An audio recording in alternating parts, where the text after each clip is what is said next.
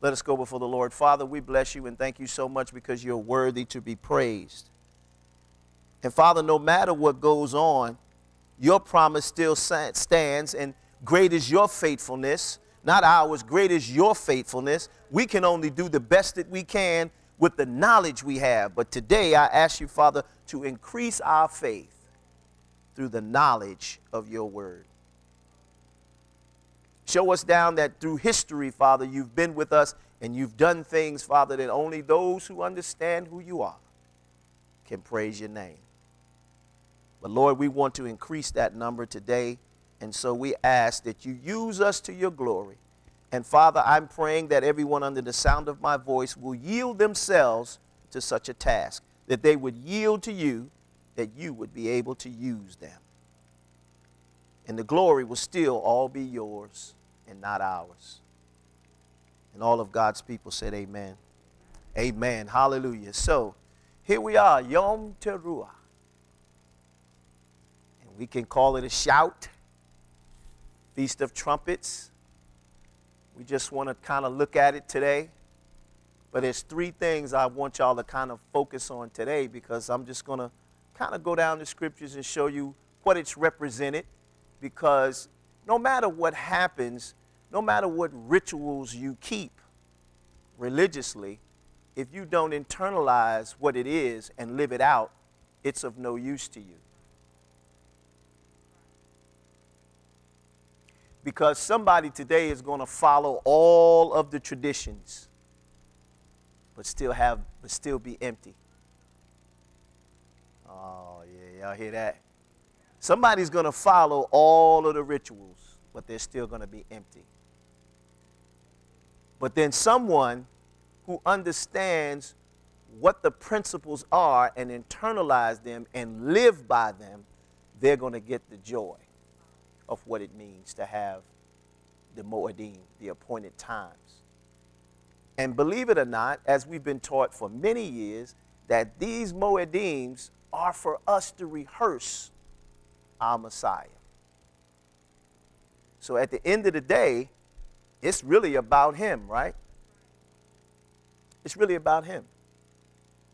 So let's go to the Torah principle that speaks of this, where God initiated this. And let's go to Leviticus 23, and let's start at verse 23. Yeah, let's go there. I really want to, today I'll tell you a little bit, but right here, in the Lord, it says, and the Lord spake unto Moses, saying, next verse, it says, speak unto the children of Israel, saying, in the 7th month, in the 1st day of the month, shall ye have a Sabbath, a memorial. Now, y'all remember that word memorial, okay? A memorial of the blowing of trumpets, a holy convocation. So today is a holy convocation for us. And a convocation it's no more than the fact that we recognize the day and we come together. Now, think about it. Let's just put it in regular terms so we all can get it, and that's important. Because when we say holy convocation, what are we saying? We're saying that this assembly today is set apart. That's all. Ain't nobody going to be perfect today. Ain't nobody going to dot every I and cross every T. But I will say this. It doesn't say you can't try. Do your best to give it all you can. But at the end of the day, he said, be holy, for I am holy. He's saying, be set apart from all other gods. You know, we're going to have to realize, we know and we say that there's only one God, but not everybody believes that. So he said it way back then. He said, be holy, for I am holy. I'm set apart from all other gods. Think about it when you're looking at the scriptures. Make sure you try to understand it in the very time and place, culture, language that it was given. So when he said, be holy, for I am holy, that's because there was a whole other people other than Israel that had their own gods. They may be self-proclaimed. They may have been carved out of wood, out of stone. They may have been an animal. Whatever it was, he was saying to them, be holy as. And as is a very powerful little word, because as means to the same degree. As I am holy, to the same degree, you be holy. Set yourself apart for me, because I've been set apart from all other gods. So this day is set apart. And see, the ritual is come together. But the true application is to set this day apart as the Feast of Trumpets and put it in your heart. And today, make it a day set apart for God. Amen? Y'all agree with that? Amen. Okay. So he goes on to say a holy convocation. And just give me 25. And we'll finish it right there. And ye shall do no servile work therein, but ye shall offer an offering made by fire unto the Lord. So, no work today, because it's a Sabbath, right? Doesn't mean we don't work to serve one another. Doesn't mean we don't do good deeds. It just means that today, we're not going to make no profit. That's what it comes down to, all right? Because a lot of people have written down through the years what's to be considered work. And Jesus came along and debunked all that stuff and said, you know what, you done put more pressure on the people than it was supposed to be. It's really simple, y'all. Don't work for yourself to make a profit for your own pocket today. But please, if you see someone in need and you got to roll up your sleeve and work for them, then work for them and help them and get them to where they need to be. Amen? That's not work. Amen? That's actually keeping the day holy, set apart for God. Why do I say that? What did Jesus say? What you've done to the least of my little ones, you've done it unto me. So whatever we do in the service of someone else today, even if you break a sweat and get dirty, the day was still set apart for God because you did something to one of his creation. And we're going to see about the remembrance as we talk a little bit more. So according to Mishnah, the trumpet used for this purpose, or the ram's horn, as we heard beautifully, my brother blowing that thing today, but it gave me chills, you know. Charles really has gotten into that thing. He's blowing it, and we appreciate it. Thank you, Charles. So, but it's used to start the beginning of the feast, of the festival. So you blow it to alert the people, hey, this is the beginning. So it's starting it off. Also, it was used to muster the troops. Okay? And then it was to warn of danger and to assemble the people in the midst of battles. And the last one, it was for coronations, for when we crown the kings. And a particular, it's called the Genesis Hebrew lexicon states that the word teruah is an awakening blast. So today, I want you to think about three particular things. I want you to think about awake, repent, and remember. Amen? Those are three focus words for us today. Awake, repent, and remember. Awake, you sleepers, from your sleep, and you who slumber. Arise, examine your deeds, repent, and remember your Creator.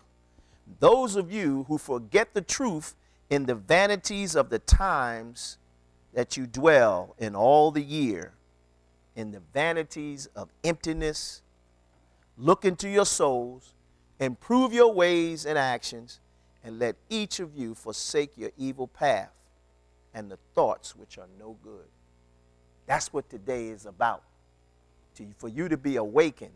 And that's exactly what's happening today is we're stuck in the vanities of this time. Everything we think that man has done that is so great that we just indulge in, overindulge in, and get all into it and forget all about the Creator. This is a day when the blast blows for us to remember these things. So let's take a look at it. I believe Paul was drawn to that. Can I have Ephesians chapter 5 and verse 14? We're not going to be long because we want to get together and celebrate, right, and love up on one another, you know. So he said in Ephesians 5, start at 14. I guess we'll do 14 through 17, okay? And I'm going to show you how this was so deeply ingrained, and you'll see it in the teachings. See, the whole point of us learning Torah is when you study the Torah to learn the commandments as they were given, and we call them, of course, what they truly are, teaching and instructions. When you see it, then when you start to read the Brit Hadashah, the New Testament, you will begin to see it, that they were still carrying on the same thing. So when they when they started to develop religion, and we split away from our roots, and we developed what we call today traditional Christianity, these ideas began to weaken. And it's caused a problem for us today because now we can't focus on the actual blueprint. And so we're looking at the cake, which is the what we call the Tanakh, and then the icing on the cake is actually the Brit Hadashah when the Messiah came. But the teachings are still the same, and they're still rooted and grounded in these things that the Lord said do. So let's look at Paul. He says, wherefore ye saith, awake thou sleepeth. Look at that. He goes right to it.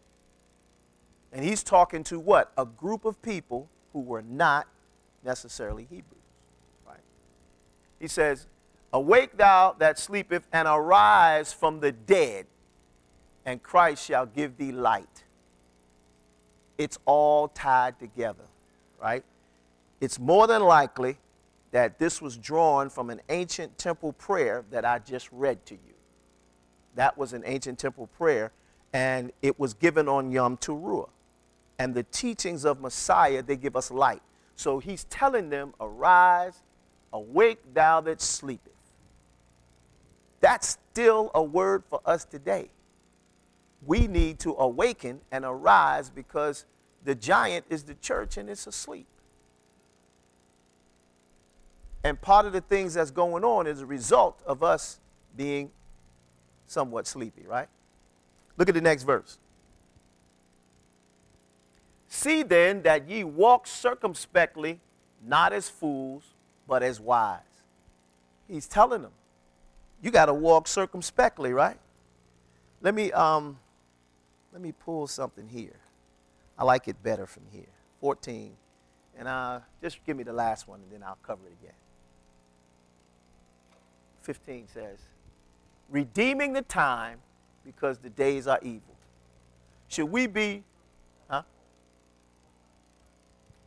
No, stay there. I'm gonna recover it. I'm gonna read it again from here. You ain't got to move it. I want that to show. I want you to see redeeming the time because the days are evil. That's what's happening to us today. Are you redeeming your time from the vanities of this current time? Because if you think about what you're doing on a regular basis, then we're in the same situation as these Ephesians were back then. We're in it now. Same situation, right? But look what it says here out of Dr. Stern's translation, which I do love. He says, get up, sleeper, arise from the dead, and the Messiah will shine on you. See, now, King James said he'll give you light, but this is a better translation to me because it's helping you to understand there's something you have to do in order for Messiah to shine on you. Amen? Y'all with me? Because it's important. If we're caught up in the vanities of this current time that are rolling into evil, then how can the Messiah shine on you so that things can happen in your presence and you be used? He says he'll shine on you. And verse 15 says, therefore, pay careful attention to how you conduct your life. Now, King James said, walk circumspectly. Well, you're going to have to look that up because that's a big 5-cent word that's really just saying be careful, pay careful attention to how you conduct your life. That's just as true now as it was then. Live wisely, not unwisely. 16 says, use your time well, for these days are evil. Now, how are we going to combat what is going on today if we don't use our time wisely towards the knowledge of God's word and then put it into practice? Amen? Y'all look quiet. Are you with me? It's very serious because this is, we're saying, oh, we're in the last days. Okay, well, what you going to do about that? Are you going to continue to live in the vanities of this current time? Because it's going in a different direction now. And it's just as it was prophesied. Amen? All right. Look at this. Get up, you sleeper. Arise from the dead. The Messiah will shine on you. Paul is borrowing the terminology, the sons of children of light. And this is being actually borrowed from the Essenes, the early Messianic believers that sang hymns at the dawn of praise to the Lord, the sons of righteousness. These very verses may be those to which they used at that time.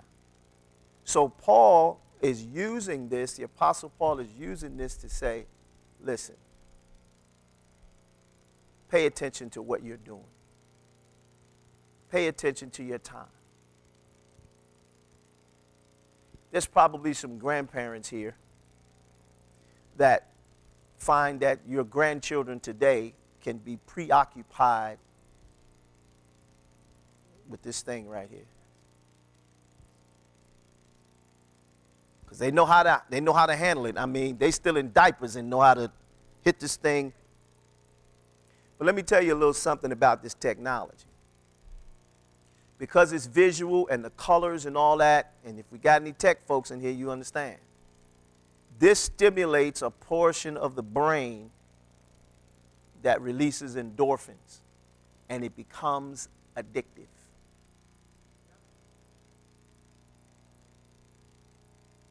Technology, right? Everybody got one. And most of the time when I get home, I got two. I got a phone for work, so I can't wait to take them off and put them down somewhere. But even I have to admit that sometimes when the thing blinks, you go look at it. So how much more the children, when they get engrossed in that, then guess what happens, grandparents, when you come to visit them? They're not going to sit on your lap and enjoy you. They're going to sit on your lap, give you a hug for a minute, and then they're going to be squirming to get out of your lap so they can go get back to their program. But what is that doing? What are we supposed to do when we have our children in our presence? We're supposed to lay hands on them and bless them and talk to them and all of that. And so we're losing a human connection. And we wonder why it's no big deal when somebody gets splattered on the street or gunned down. It's reducing our sensitivities. Oh, man. Y'all hear what I'm saying? So he said these are evil days. The same technology on the games are the same technologies that police officers and soldiers use to train. You know, because when you look at that game technology, you clearly are looking from the viewpoint of the person. So you see the gun in the hands and they are training on how to kill.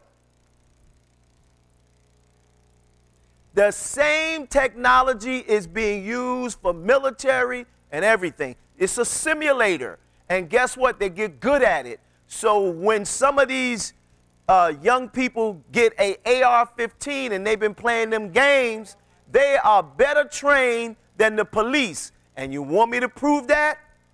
Why didn't those police rush in there? These kids armed with the AR-15 is better accurate than the police. I ain't going in there. But other children were being killed. And they took a job to defend and serve, right? But they wouldn't go in there. They still ain't found out why they hesitated. I can tell you why they hesitated. Maybe they're going up against somebody who's better at this than they are. See, we ain't thinking how this is all, yes, this is all tied in. The days are evil. So we have to watch what our kids are handling because they are working it, and it's to the point where you take it away from the 2-year-old and they get upset.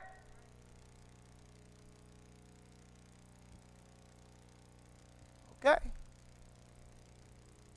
All right. Well, Pastor, you could use them. Yeah, you could. The question is, are you? Are you pulling up things of God on there and letting them look at it? The question, yeah, it'll work both ways, but the question is, are you doing that? Amen. Let's look at this. Psalm 51 and verse 9. Listen, I ain't throwing no rocks at anybody. I'm telling you, this is the time we in. This is the times we are in, and all of us is going to be subject to this if we're not careful. Because this is telling us to be awakened and know that the days are evil, and how are we spending our time? Amen? This is a day when we become awakened, and we're saying, because I'm going to talk about repentance in a minute, we talks about hide thy face from my sins and blot out all my iniquities. This is a day that when we are awakened, and I said we become awake, we repent, and we remember. So we're asking God now, hide your face from what's happened this year that I've involved myself in. Amen? Isaiah. So the blast of the shofar is symbolic of the coming of the Messiah who destroyed the bondage of our past. Can I have Ezekiel 29 and start at verse 2? When the blast comes, it's to remember the Messiah is coming. Amen? He's coming. Ezekiel 29,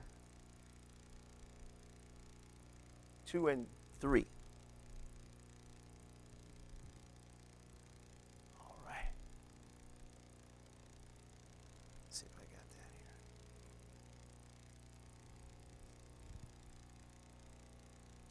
She got it. Okay. Son of man, set thy face against Pharaoh, king of Egypt, and prophesy against him and against all Egypt.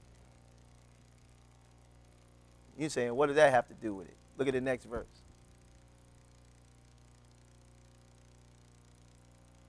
Speak and say, thus saith the Lord God, behold, I am against thee, Pharaoh, king of Egypt, the great dragon that lieth in the midst of the rivers, which have said, my river is mine own. I have made it for myself. This particular verse is showing us that the bondage of Egypt, the Lord prophesied against what he would do to Egypt. For his people were enslaved in Egypt, and the dragon is known as, and it translates to a sea monster. Let me read it from here. It says, I am against you, Pharaoh. I'm against you, Pharaoh of Egypt, you big crocodile. So he was like a sea monster, and he said, I own the Nile. I owned it. But he was one, and no one could cross it. No one could get around it. He was the great crocodile. And if you've ever seen Nile crocodiles, you ever seen any of the animal shows, it's huge. But he was saying, I own this, and all that's in it. I own your people. You know, the world is saying that today. We own the church. Oh, yeah. They're saying it. They're saying it. Taxes, what you can say, what you can't say. All they have to do now is pass a law that says you can't preach that because everything is coming in a different direction. Children have to be concerned about which bathroom they're going to use, how all these things work together. And basically, if you preach about it and speak what the Word of God says, and they pass a law, that says you can't say that, now they're going to be coming after you. That's that big crocodile. I own you. So we're going to have to prepare, because the persecution just for speaking the truth. We're not against anybody. We love everybody, but we have a responsibility to speak the truth in love, don't we? Don't we? So that's happening, and that's coming. And just as they was persecuted in Egypt, that's going to be the same. The blast is for us to remember what God did to the big crocodile that allowed us to be free. Amen? So it speaks to the bondage that we were in. And it let us know that God is going to still be with us. It's not going to be easy, guys. It is not going to be easy. And it's not for you to be afraid, but it's for you to know that these things are upon us right now. Amen? Yom Teruah. I'm still talking about the blast.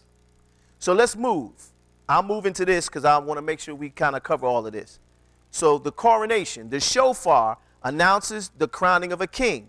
And at the beginning of a king's reign, it is customary to sound the trumpet. So when we sound the trumpet on this day, it's also for us to remember that we have a crowned king. And that king is returning, is he not? And also repentance. It ushers in the 10 days of awe. That's our next, we have to move into the 10 days of awe, where we do now what? Examine ourselves prior to Yom Kippur. This is a time now for us to settle all differences and to get ourselves right with each other before Yom Kippur. So it announces that. So this is a time of repentance, right? Whosoever wishes to repent, let him repent. Listen carefully. If not, let him have remorse later. You can repent now, or you're going to have remorse later. You're going to be so sorry that you didn't do what you could have done. And later, and this actually is the way of kings. First, the king warns the people through decrees. God has warned us by putting his decrees in place. And he is our king, is he not? So he has warned us, and he's put those decrees out there to warn us. And then he puts the decrees out for the people, and whosoever transgresses, he has no complaint when the wrath of God comes upon you. You know, that's why I try to help understand that when he returns, there's not going to be a whole lot of dealings. You ever wonder why it says judgment starts in the house of God? Because he's going to handle us according to what we were supposed to learn and do. To those who rejected him, that's not even going to be an issue. There's no real discussion in that. You have no complaint. You already know where you're going. It ain't going to be long. That's just my opinion. I'm not putting out a doctrine, but that's the way I read it, because he already knows. He said, I'm going to separate the sheep from the goats, right? He said, my sheep know my voice, and another they won't follow. So that means it's not going to be a whole lot of discussion for the goats. I've already put this out for you. I put my servants in the earth, and for us to do our job to put it out, then it was up to them. Amen? So that tells us something else. Why fight and argue with people about the truth? Put it out there. Don't be a terrorist trying to make people believe, because this is the way of the king. The way of the king is, I put my decrees in the land, and I let you know what it is. You can repent now or have remorse later, or you can choose not to, and there will be no discussion when it's time. You know where you're going. Amen? So we don't do that. We don't want to argue with people. We want to be able to just put out the truth in love and let them know that you love them, and that's why you're telling them, but there's going to be some rejection. Some people are going to reject it because it's written right here. So don't be surprised at that. So repentance comes. Look at Revelation. The revelation of Sinai is also in this blast. When the shofar blows, the blast commemorates the Sinai and anticipates the Messianic era. When the Lord comes and we talk about the Messianic era, that's what you're also to remember when you hear the blast. Can I have Isaiah 27:13? It's called the Great Trumpet. Isaiah 27:13. Let's look at this great trumpet.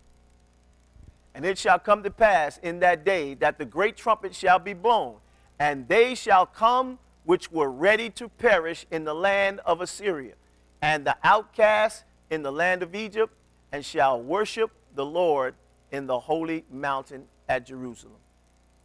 So this is also, and I'll talk about it a little bit more later, but this is also, that blowing of the shofar also brings the dispersed of the people of God from the four corners, right? So these are the things. Remember I said awake, repent, and remember. Remember what this blast is all about today. Warnings. This is the other part that we got to remember in the blast when you hear the shofar. The watchman blew the shofar to warn the people of impending danger. Can I have Ezekiel 33:4 and verse 4? Well, I tell you what, start at verse 1, because we'll just read through 7. And this tells us again what to remember. Remember what I said, awake, repent, and remember. That's what this day, that's a focus for us on this day. Yeah, that's right. All right, again, the word of the Lord came unto me, saying, Son of man, speak to the children of thy people, and say unto them, when I bring the sword upon the land, if the people of the land take a man of their coast and set him for their watchman. So he's saying, set up watchmen. We're watchmen. All right, conceptually, that's what we're doing. Number 3, if when he seeth the sword come upon the land, he blow the trumpet and warn the people. What's our job? Warn the people. So now translate the concept of the trumpet, the blast that we hear, to our voices, because the also part of Teruah also means a shout. So it's vocalizing the fact that when we put out the word of God to those who will hear it, it's a warning. Right? Next verse. Then whosoever heareth the sound of the trumpet, and what's the trumpet now? It's us. Right? We're the trumpet, right? And taketh not warning, if the sword come and take him away, his blood shall be upon his own head. What did I say?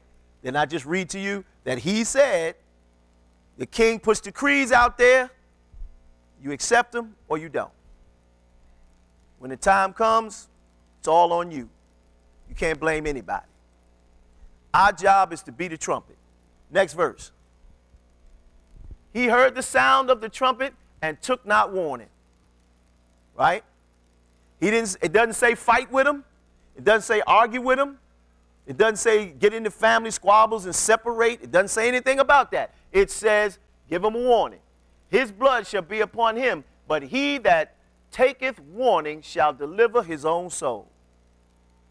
Remember a couple of weeks ago I said our focus is to ask God to show us who's a seeker, who's looking for the truth, and put your focus there.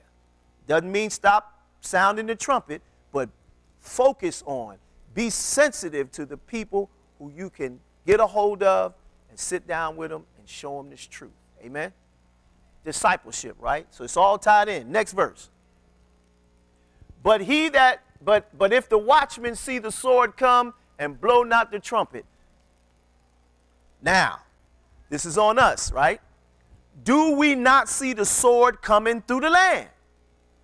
Come on, y'all. Y'all too tired for me right now. Do we not see the sword coming through the land? And the people, and blow not the trumpet, and the people be not warned. If the sword come and take any person from among them, that means in the midst, right? People within your sphere of influence where you could be doing the right job. He said, and take away any person from among them, he is taken away in his iniquity, but the blood will I require at the watchman's hand. I don't know about you, but I have no desire to stand before God and give an account for what I didn't do in blowing the trumpet. That's something to think about. So the thing about, now you understand, now you can apply the scripture, judgment starts in the house of God. Now you know why, because he's already said it. We are the trumpet. So on this day, we remember to be a trumpet. You hear the blast, is to remind you of your vocalizing and teaching and spreading the word and doing whatever you can to get as many souls as you can. All right? Verse 7. Give me the last 7. So thou, son of man, I have set thee a watchman unto the house of Israel. What are we? We are watchmen. I know you say it like you mean it.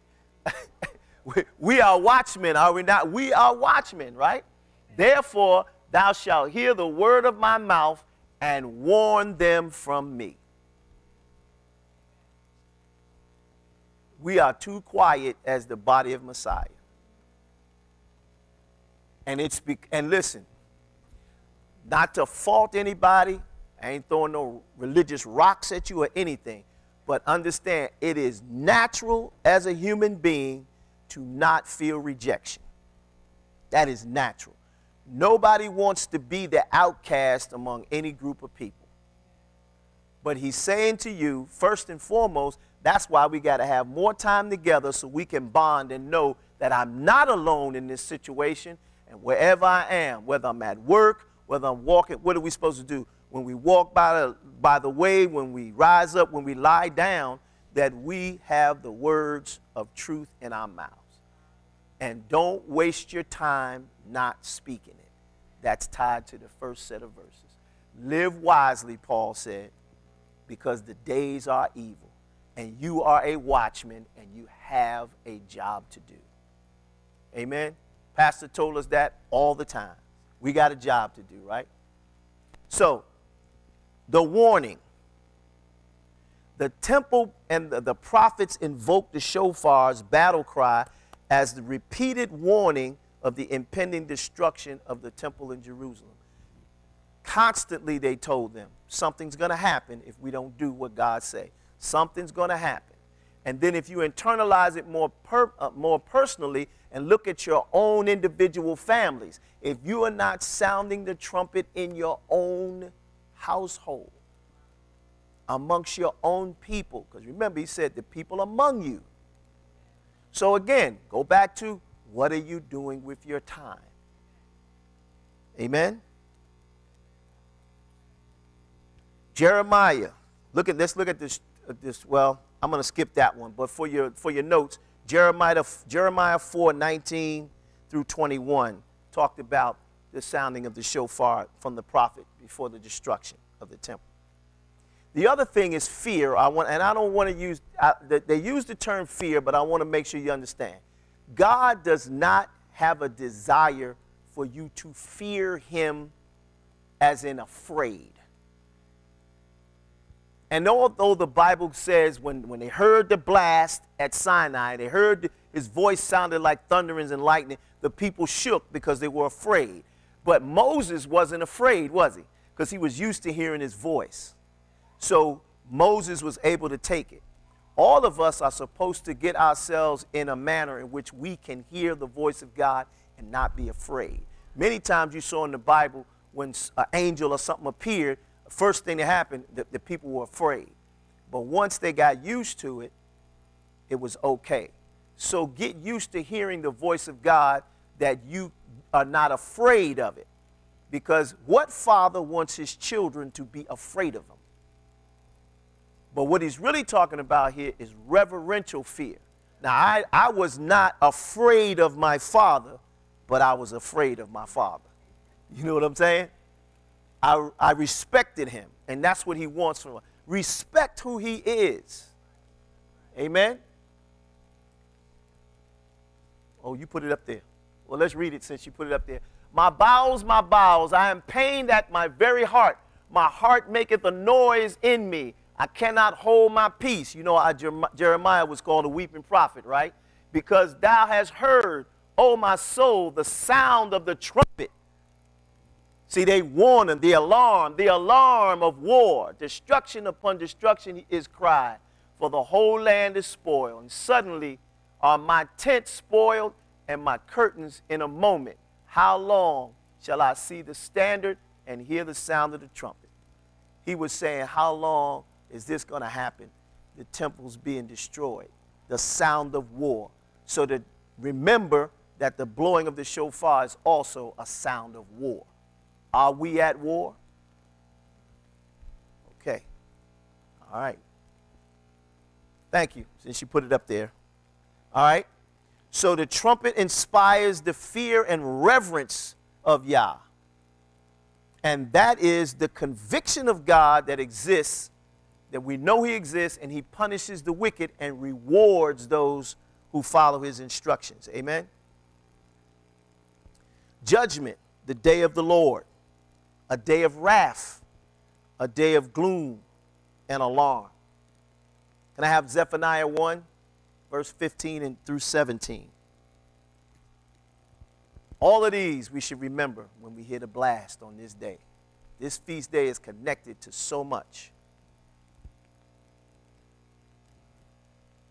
Zephaniah chapter 1, verse 15 through 17. That day is a day of wrath, a day of trouble and distress, a day of wasteness and desolation, a day of darkness and gloominess, a day of the clouds and thick darkness, a day of the trumpet and alarm against the fenced cities and against the high towers.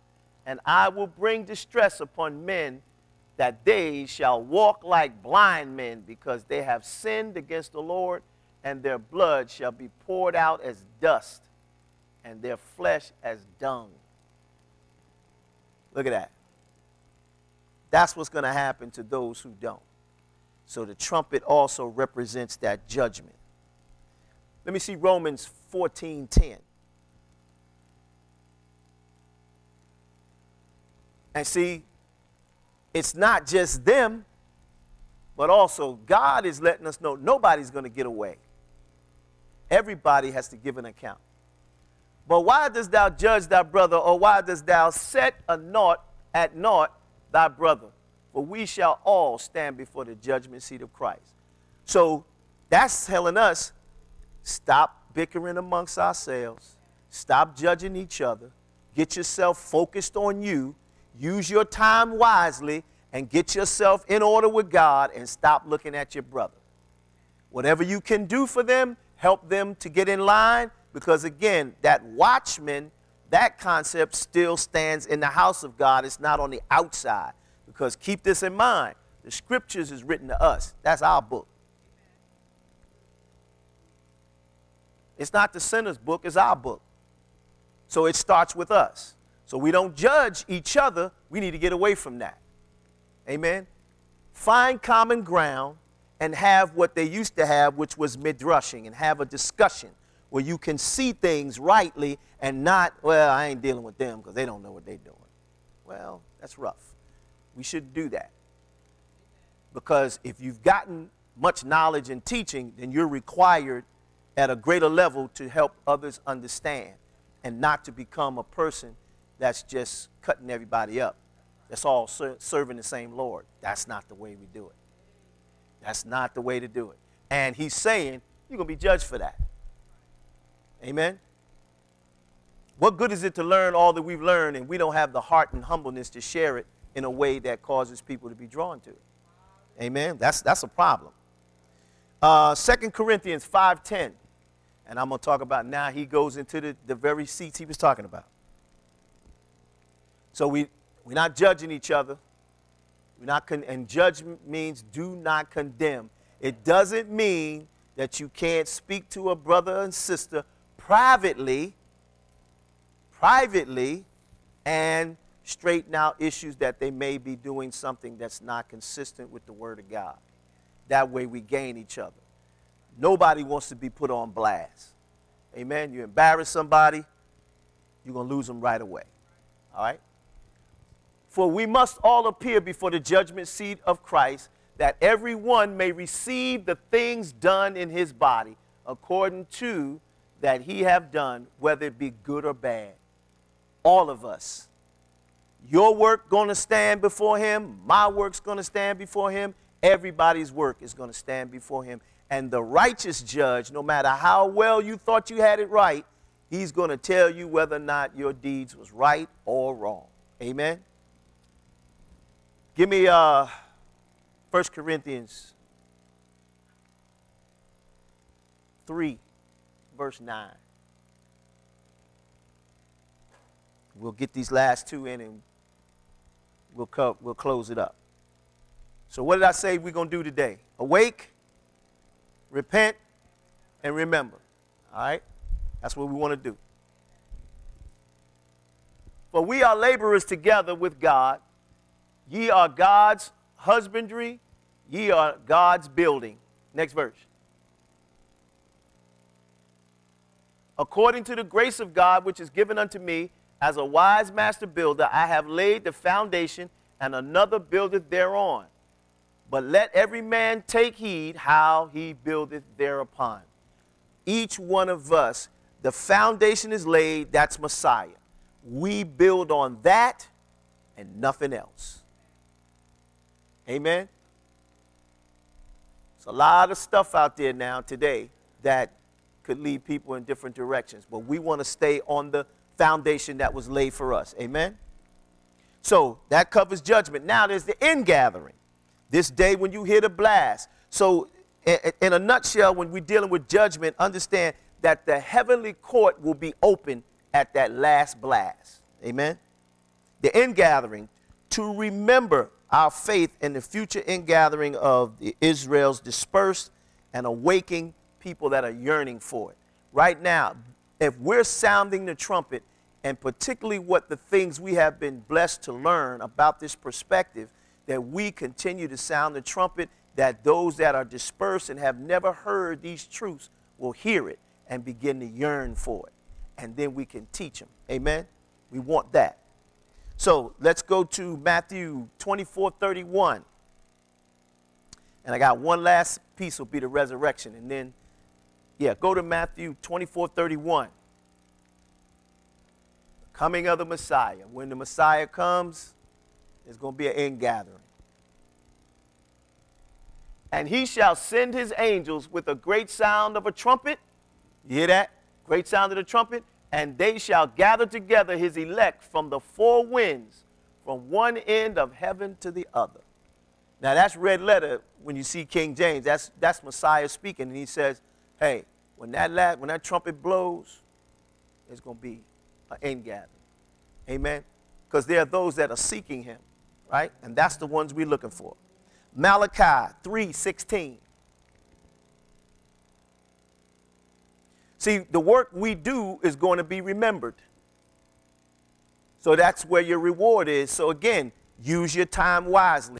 If you're not focused on the kingdom work, and the kingdom work can go on while you're at work, while you're socializing, that kingdom work can go on. Use the time wisely.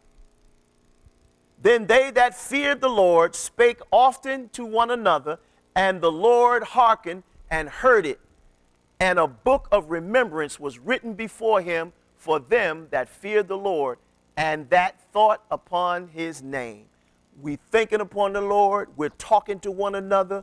We're engaging. We're helping. As the men say, iron sharpen iron. We're working together. We're always talking about the things of God when we come together, rejoicing in that, helping one another. It's being recorded. So this is a day of remembrance. When the blast blows, you will be remembered for those things, because God is saying, I heard you talking about me. I heard you sharing the good news. I heard you trying to teach a person who was in a dilemma and show them my word and show them how they can get out of it. And so I remember that. And on that blast, you will be remembered. Amen? So that's part of the ingathering. The resurrection. While the final shofar is blown, not only will the ingathering of the exiles, but also the dead, those who lay in the earth, will also hear the sound and rise. That's called divine remembrance. Isaiah 18:3. And we'll close with 1 Thessalonians One's always talked about at funerals, but let's go to Isaiah first, 18:3, and then we're good. Amen. I pray this has been good for you, because all of these things, you can look it over, but it's so much more to this day. So much more to this day. I have an entire book that's on this day alone, and teachings that come out of it.